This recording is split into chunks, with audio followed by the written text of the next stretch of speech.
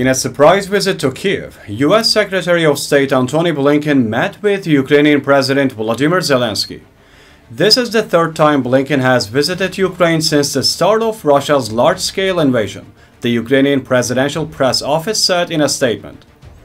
Kremlin spokesman Dmitry Peskov reacted to the U.S. decision to send ammunition with depleted uranium to Ukraine, saying, "The U.S. will bear full responsibility for the consequences of the use of shells with depleted uranium."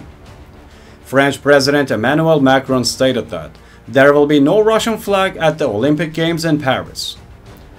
Ukrainian President Volodymyr Zelensky said that they oppose the continuation of the European Union's restrictions on Ukrainian grain exports and said, "If it is necessary to fight for Ukraine and the common European foundations in arbitration courts, we will do it even if we don't want to." A Russian rocket attack targeted the city center of Konstantinivka in eastern Ukraine, hitting a marketplace with shops and cafes. At least 17 people were killed and 32 others were wounded in the attack.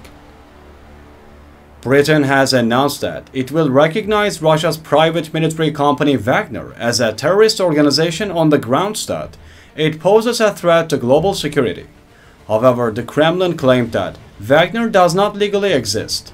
Britain's decision will come into force on September 13th.